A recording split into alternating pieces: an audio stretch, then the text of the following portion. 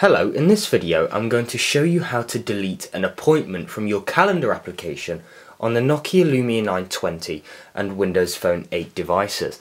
Now in order to do this, find the calendar application, then find the appointment you'd like to delete. So my appointment, as you can see on the month of March's calendar, I don't know if you can see that, but just above the date we've actually got a little bit of writing.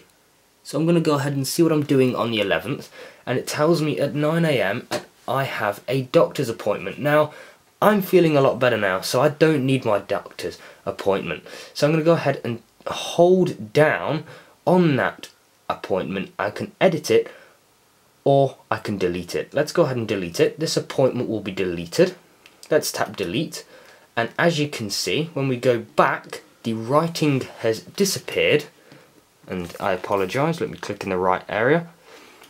As you can see, 9 AM I am available just like before. That's how to delete a calendar appointment on the Nokia Lumia 920 and Windows Phone 8 platform.